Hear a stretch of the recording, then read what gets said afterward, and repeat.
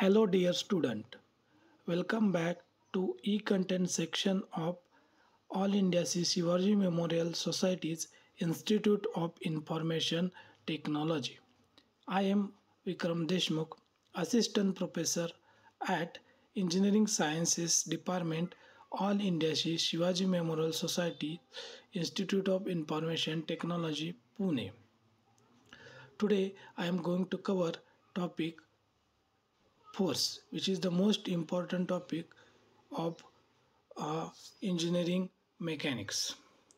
So the first and the fourth most important thing here is the definition of force, because in engineering mechanics there is nothing without force. Everything is related to force only. Due to the force only the body will be moving. That's why we need to understand what exactly is force. You might have heard a lot of definition of forces, but if I ask you exactly what is the force, most of you will not be able to why explain why, because all those definitions are very bookish. And if I ask practically practically if I ask what is the force, and what will be the very simple definition that every can understand. So let me give you that definition so what is force, understand this. As we know, every machine or every structure is made up of lots of members connected together. If you consider machine, members are connected together. If you consider structure, let's say building or a bridge, then also a lot of members are connected together. Look at your room. There is a beam, there is a column, a lot of things are connected together, right?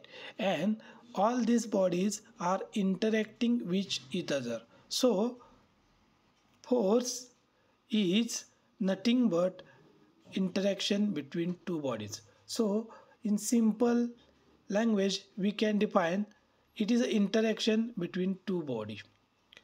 Okay, so let us understand this with simple example. Here in the figure you can see there is a one box resting over another box, say box number 1 and box number 2. Right now they are connected to each other and they are interacting with each other. Now if I ask you to draw free body diagram of box 1 only, if I ask to draw free body diagram of box 1 only, then you we have to isolate box 1 from box 2. Okay, these two boxes interacting with each other. Now number one box is applying downward force on number 2, whereas number 2 is applying upward force on number 1, as shown in figure. You can see here free body diagram. You can see here free body diagram of box 1, and box 1 applying force on box 2 in downward direction, whereas box 1 is also exerting support from in upward direction on 1. So this is that interaction. So the force is nothing but way of showing interaction between two bodies. Now let us also consider the bookish definition. So it may be defined as an external agency. It may be in terms of either push or pull, which changes or tends to change the state of rest or uniform motion of a body upon which it acts. So force is trying to change the state of rest or state of uniform motion of a body on which it is acting. In figure you can see the force in terms of push or pull. On right side you can see different type of forces. The force may be friction force, gravity force, it may be applied force, it may be drag force, spring force, magnetic force, tension force, and beyond force. Now let us consider the characteristics of force. As we know, force is a vector quantity. That means it has magnitude and direction also. So in order to explain force correctly, we have to show its direction and magnitude. And different characteristics specified as below. The first characteristics is magnitude. So force should have magnitude. Second, force should have direction, and we should give point of application of force also. Now, what is fourth characteristic? It is a sense or nature of force. That means it may be pull or it may be push. So force is going to push or pull the body on which it is acting. Now, what is the effect of that force? So if you apply force on anybody, what will be its effect? So first effect, it may change the motion of body. For example, body is in the motion, then if you apply force, it may change the motion of the body.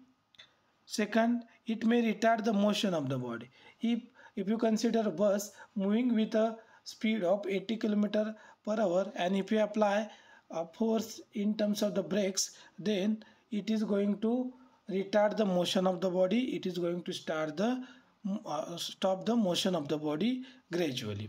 Third, it may be retard force already acting on body, thus bringing into rest or equilibrium. If you consider body is already acted by a force, say 100 kilonewton from one side, and if you apply another force, say 20 kilonewton from another side, then it may retard the 100 kilonewton force due to application of another force from opposite side of 20 kilonewton. Next, fourth characteristic effect, it may give rise to internal stresses in the body on which it acts. So now let us summarize what we have learned in today's lecture. We have learned what is force, concept of force. We have discussed about the characteristics of force. We have also seen the effect of force.